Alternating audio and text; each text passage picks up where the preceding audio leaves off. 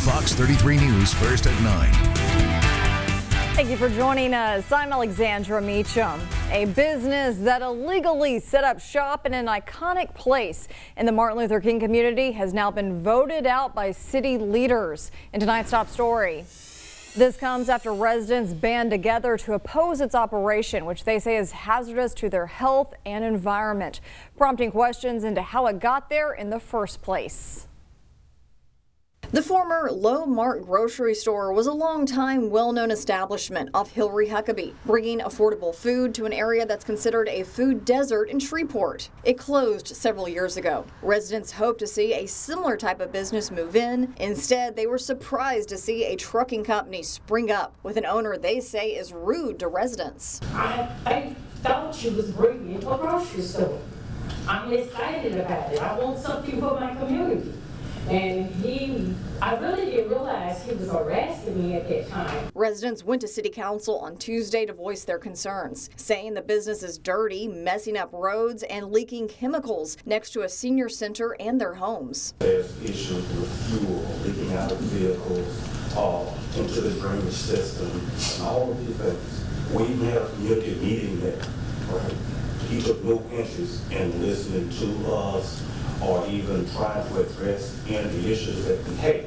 The business owner came to council seeking a zoning change that allows for an industrial site, admitting he moved in without a permit. I made some mistakes as far as not getting permits when I should have. And brought his attorney to appeal to the council. At this point, no one else is probably going to move into that facility. It hasn't happened in 8 years since my client is trying to just do an honorable business. Residents were not convinced. And I can appreciate bringing business to our city. We need it. We can move it to his attorney's neighborhood since it doesn't seem to be a problem. But we don't want it in any location. The Metropolitan Planning Commission told the council the area is zoned for mixed-use development. So the MPC previously denied the zoning change request. Everything was inappropriate about what this gentleman was applying to do. Their councilwoman, Tabitha Taylor, moved to uphold the MPC's decision and asked for the Department of Environmental Quality to investigate the claims of chemical seepage. Councilman Grayson Butcher seconded her motion, and all council members voted in favor. How can somebody set up